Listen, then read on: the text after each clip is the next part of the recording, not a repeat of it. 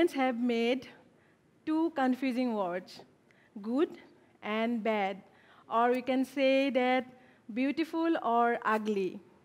But how can we say something or consider something as beautiful or ugly? By its look or by its contribution towards nature. Hello everyone, I am Purnima Devi Barman, and I am a wildlife biologist from Assam. And today, I would like to take you to a journey of conserving a bird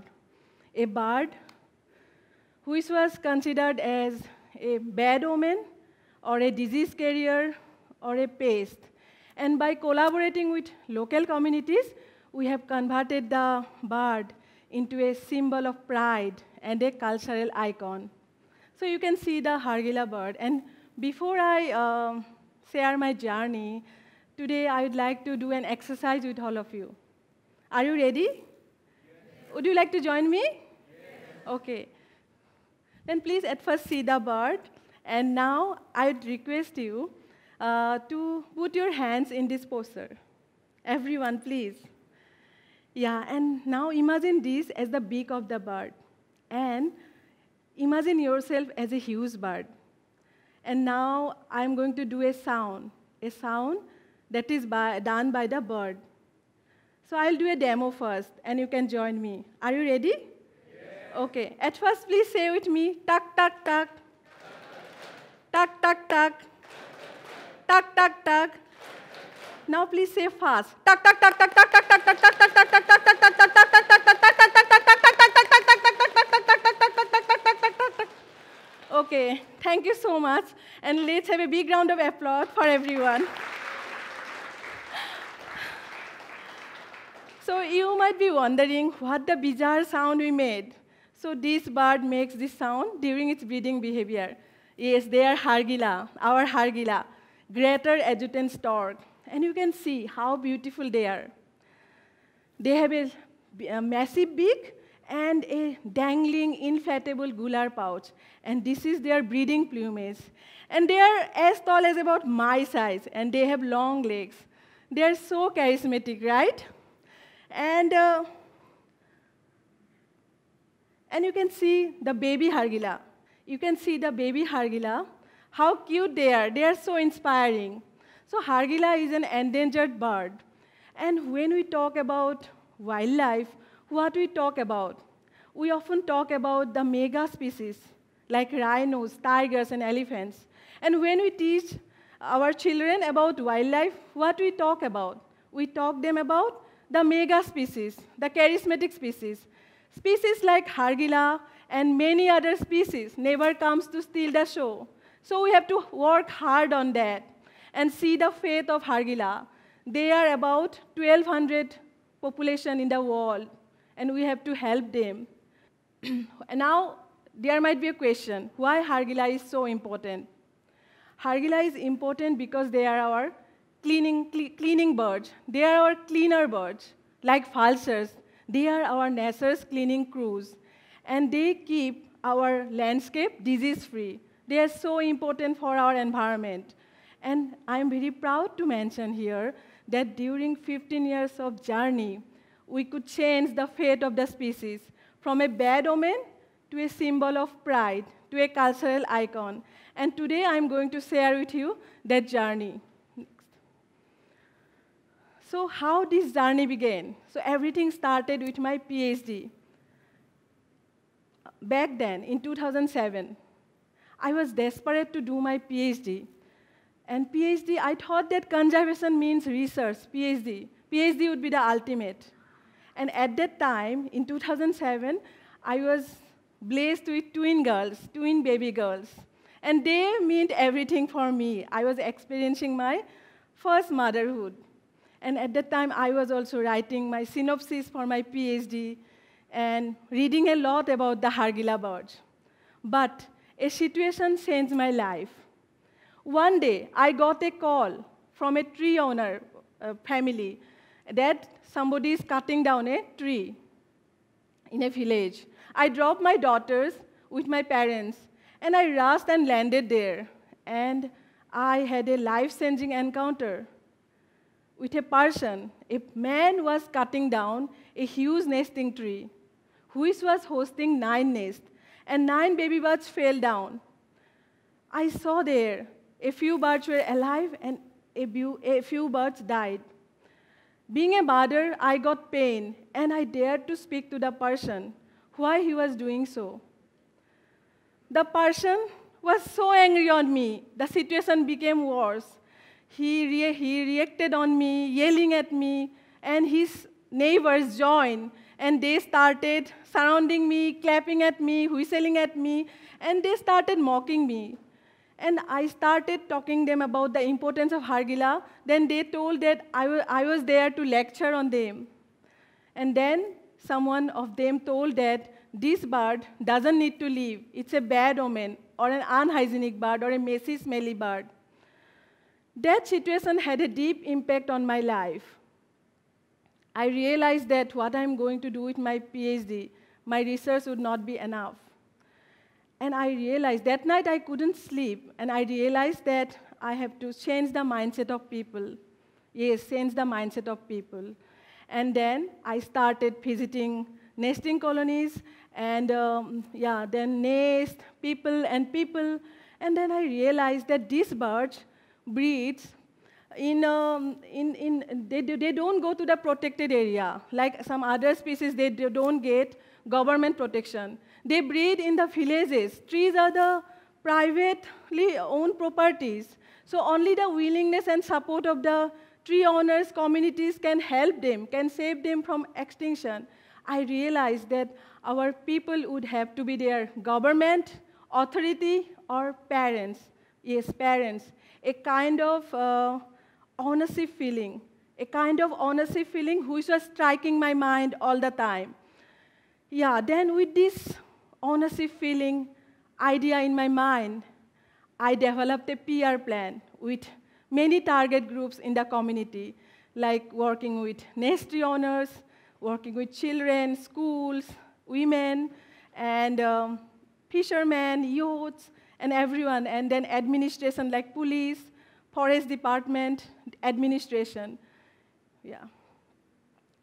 So then I started inviting our tree owners to the public meeting, felicitated them in public meeting, honoring them. And I realized that a conservationist should be consistent all the time. We can't stop. We might have problems, challenges, we can't stop. Conservation is a restless movement. And I also realized that we conservationists have to be as humble as them, we should respect them, we should be a part of them.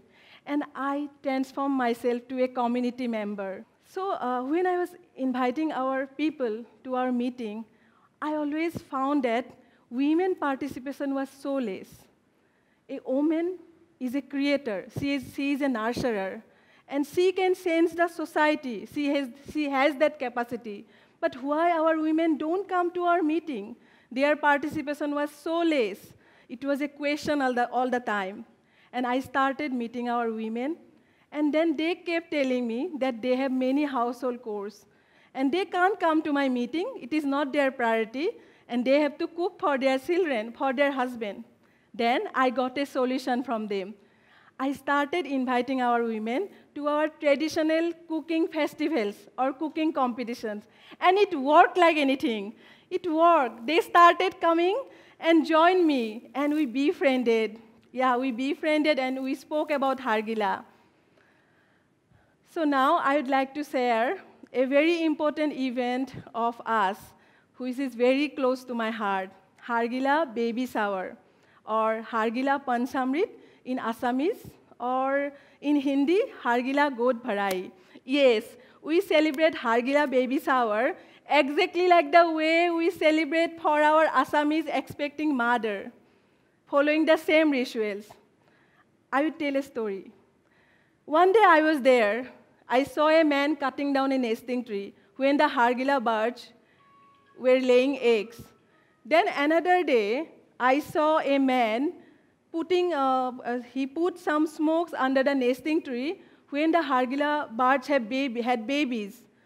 And then another day, I was invited to a ritual ceremony to a ceremony where there was a celebration going on, and it was a baby shower of a woman. That day, her near and loved ones showered blessings on her, showered gifts. So she got such a respect. Then I got a solution, and I started inviting our women to our Har Gila baby shower. When I spoke our women about Har Gila baby shower, they laughed a lot, and they started mingling. What? Har Gila baby shower? But they loved it, and they started coming like anything. And they joined, and they became such a part of this baby shower or of this Har Gila family. They could relate Har Gila to them, and it worked a lot. And then, slowly and spontaneously, we didn't do any planning. Suddenly, we formed the Har Gila Army, a all-women army team. All our rural women converted into Har Gila Army or conservationists. And I'm very proud. Now, today, I'm very proud to mention that we have more than 10,000 women who have pledged to be Har Gila Army, and that is incredible. And I invite you all to come to our village and to meet our Har Gila Army. We have 400 women who are active forefront leaders. They work as daily basis. I'm sure they will inspire you.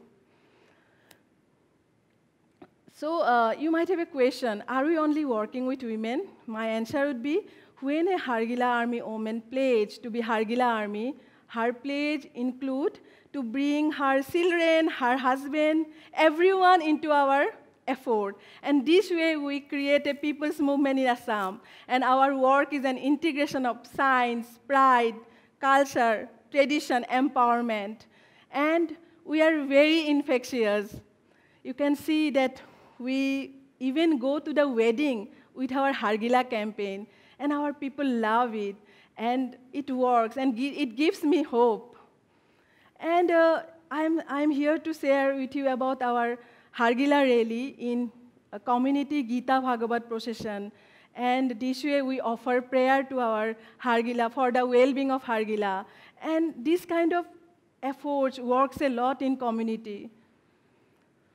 Now, about our future, about our children, about our youths.